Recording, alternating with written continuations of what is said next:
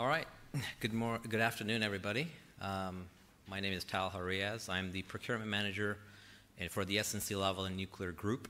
It really consists of two organizations within it. Some of you may know it as Can-Do Energy Inc., as well as SNC Lavalin Nuclear Inc. They've been both integrated into one organization now, which we like to call the SNC Lavalin Nuclear Group.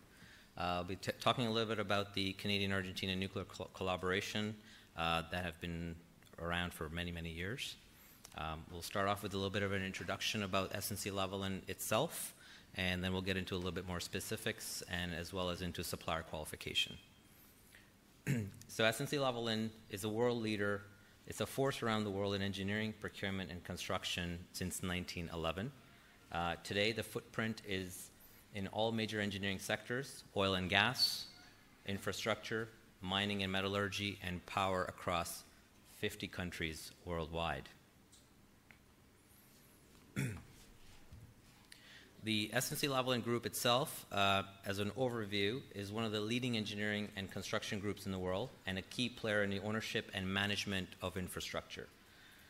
Founded in 1911, SNC Lavalin is acknowledged for world-class technical expertise and its services including design, construction, project and construction management, procurement, financial modeling, and operations and maintenance. From offices in over 50 countries worldwide, SNC Lavalin's approximately 30,000 plus employees around the world provide EPC and EPCM services to clients in a variety of industry sectors, including oil and gas, mining and metallurgy, infrastructure, and power. SNC has also combined these services with its financing and operations and maintenance capabilities to provide complete end-to-end project solutions. SNC has been active internationally for over 50 years, building a multicultural network and spans over 5 continents.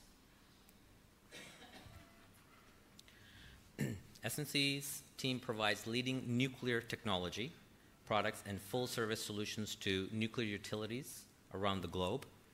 Our team of 1,000 plus engineers, nuclear engineers, procurement personnel, construction and project management experts offer customized operations and maintenance and plant life management services, including waste management and decommissioning for water-cooled PWRs, BWRs, and PHWR reactor operators worldwide.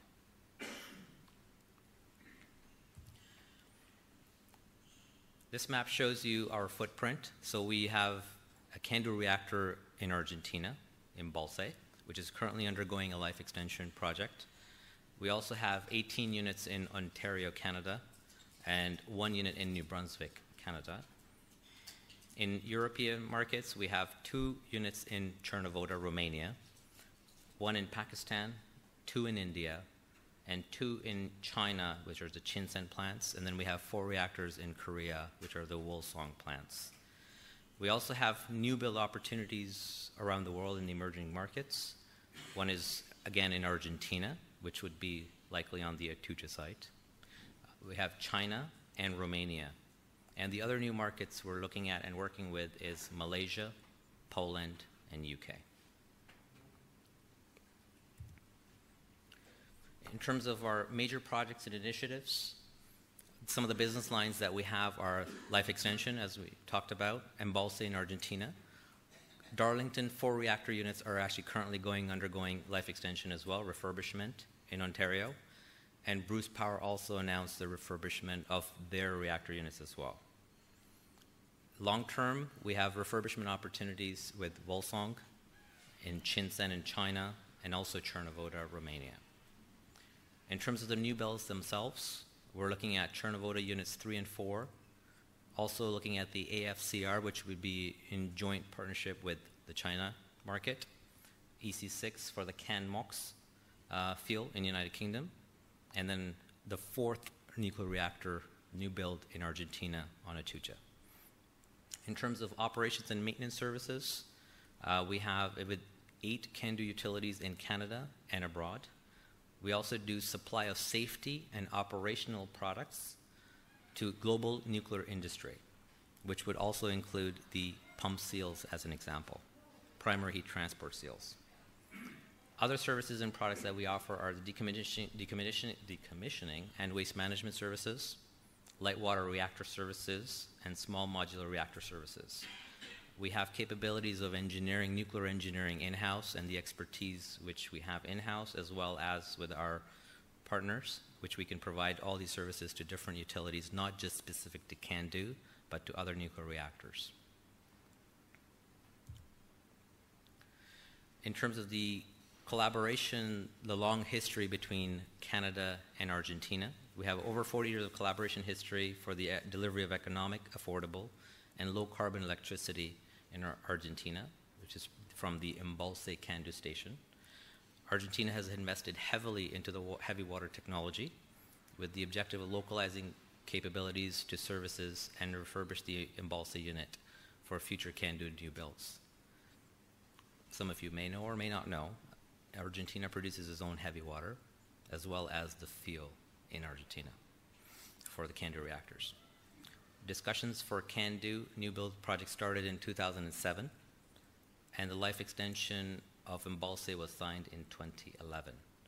The Canadian Prime Minister Justin Trudeau visited Argentina in November and with the President Mauricio Macri, and then shortly after, the pre-project for the new build was signed, which we're currently working on. Several trade missions have been organized in both countries through the collaboration of Argentinian and Canadian supply chains with strong embassy support. We are part of the OCNI trade mission right now, which is happening this week, visiting many Argentinian suppliers and looking at their capabilities for future projects. In terms of an update on the Embalse station, in 1974, ACL began the construction of the Embalse CANDU plant. It's located about 100 kilometers southwest of Cordoba. It's a 648 megawatt reactor, and it has a capacity factor of 81.4% since in service, which is prior to refurbishment. As all CANDU reactors, Embalse is a pressurized heavy water reactor. It uses natural uranium fuel, heavy water coolant, and heavy water moderator. NASA is leading the entire refurbishment project itself with support from SNC-Lavalin. It has a very high level of Argentinian supplier engagement. ACL qualified, or CANDU qualified many of the suppliers over here, primarily one of them, to do a lot of the major reactor components. So the colander tubes, the pressure tubes, the closure plugs, the shield plugs, and many other components are actually being done in Argentina. So projects includes, like I said, the replacement of pressure tubes, colander tubes, as well as the steam generators as well, which have been done within Argentina. Additional enhancements to the plants are also being implemented for a better, safer reactor. The unit was shut down in 2015 and is expected back online sometime in 2018. Now, in terms of the fourth nuclear reactor in Argentina, which will be the new build project, which is being discussed right now, it's basically an enhanced CANDU 6 unit for the new build between CANDU Energy, CNNC, which is the Chinese partnership, and NASA. The project is for a single unit CANDU station, and SNC-Lavalin will primarily be supporting the procurement of it and the engineering for the NSP. The pre-project agreement was signed in November 2016, and project work is expected to begin 2017. Just a little cutaway for you guys to see the EC6 cutaway. It basically has enhanced containment and better safety systems, along with other seismic upgrades. The plant site itself will be on Atucha site, which is in the Zarate, Lima region, and it's about 100 kilometers northeast of Buenos Aires. Now I'll discuss a little bit about supplier qualifications. in terms of how you can become a qualified supplier for SNC Lavalin nuclear, because we will be doing procurement for a good part of the reactor itself. So we'll go through it in 3 different stages. We have QA program qualification implementation, the design piece of it, and the supplier's capability survey. In terms of the QA program implementation, engineering and quality assurance verifies that the supplier's QA program are in compliance with the codes and standards required for that particular product, such as ISO, ASME, CSA, if that's required. But for your knowledge, the new build will be built on American codes and standards, which would be the ASME standards. So we review the supplier's current certificates, the QA manual, initial capability survey, and then we finally perform the audit itself prior to award of the contract. Some of the aspects we look at in terms of the supplier's capabilities are their plant size, the layout, the location, the staffing levels, their qualifications, the product lines they're currently doing, what kind of specialty areas they have in terms of precision machining or any specific operations, their designing capabilities, their manufacturing capabilities, inspection and test capabilities, if they have a clean room, if that's required or not, packaging, handling, storing, and shipping capabilities, which are critical to some of our components. Commercial and financially, they should be sound. And supplier subcontractors QA programs are reviewed and audited if required. So Can-Do Energy focuses, or SNC Lavalin Nuclear focuses heavily on the suppliers' QA programs and how they implement that program to their subcontractors. And if it's our discretion, if we want to audit them as well, to maintain the quality of the product. Most importantly, we also look at the capacity factor of the suppliers as well, to make sure that they will be within our project timeframe. The initial survey for the suppliers, it includes the visit of the supplier's facility by our technical experts as well as engineering and QA experts. Request of the review of initial data, which we go through, conduct a supplier capability survey, and then finally an audit as needed. That's all I had for you guys today. Thank you.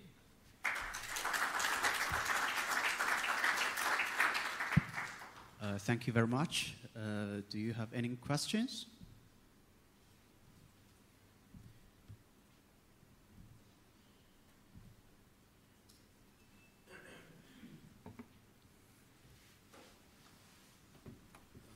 Yes, one question from my side is how do you secure the knowledge? Because HCL, it's a long time ago.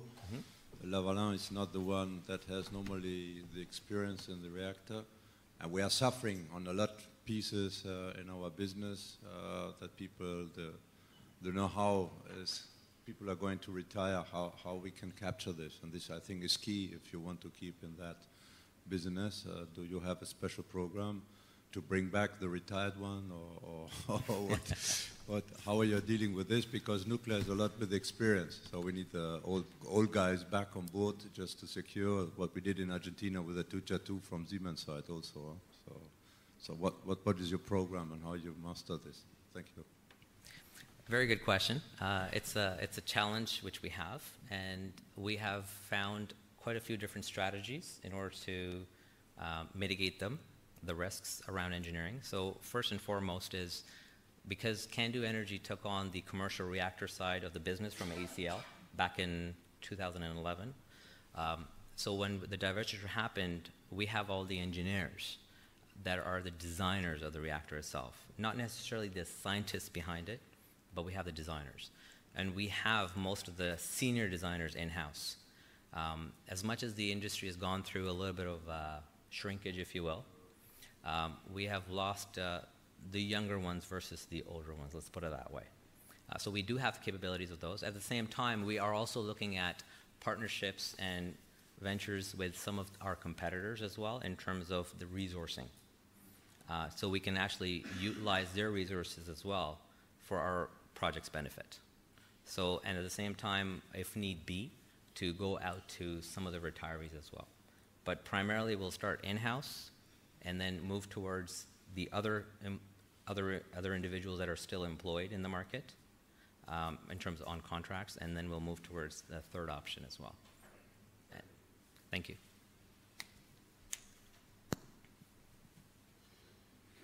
It was interesting that you put up there some of the quality requirements that you're going to do to ASME for a CANDU reactor.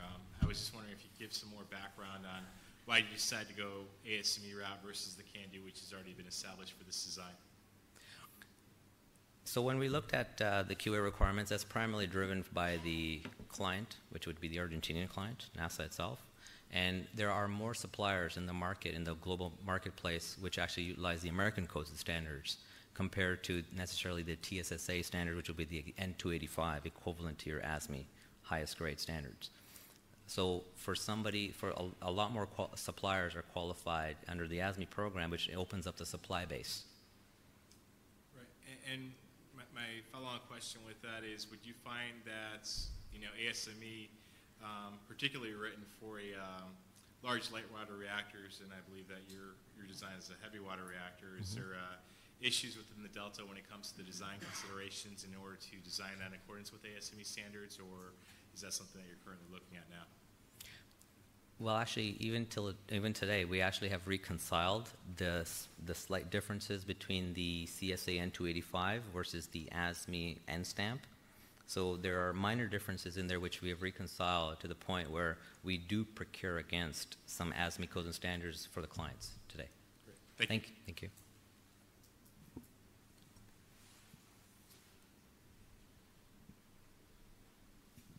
Thanks. Tala, great presentation. I guess a two-part question. One is, how big is your established Argentinian supply base already? And then the second is, how does SNC-Lavalin Nuclear balance between use of Canadian suppliers versus in-country suppliers? So the first question was, how do we utilize the Argentinian suppliers? No, how big is your supply base already in Argentina? Sorry, okay. So we do have, it's relatively not as big as we would like it to be, but we have one supplier which is qualified almost to the N stamp. And we qualified them, it took years to qualify them to produce the pressure tubes, the Calandra tubes. There's been a lot of effort that's been put into it, and the supplier's done a tremendous job on the embalser refurbishment product itself. So we will rely heavily on them, if need be, to localize the product, as well as we've been meeting with a lot of suppliers during this week, during the trade mission, and looking at their capabilities, initial capabilities, and to see how we can localize some of the products within here. So we will naturally send our own auditors as required to expand the supply base in Argentina for the CANDU reactor itself. And the other benefit that the suppliers are looking at is because it's ASME codes and standards, it's not specific just to the CANDU or the Canadian market itself, so they don't need to worry about the CSA, which will be more applicable for them to do the work for any reactor on the American codes and standards. So second part of the question was in terms of localization. We are looking at, like I said, if we can expand the supply chain globally, we will. In terms of if we really have to stick with a Canadian supplier for certain reasons in terms of the product itself or how much involvement is required by our own technical and QA teams, we will focus on that as well to see if we can utilize Canadian supply chain or if we can go outside. I mean, at the end of the day, it's all about it's a competitive market, and we want to remain competitive. So localization is a good aspect of it, but not necessarily something that's going to hinder the project.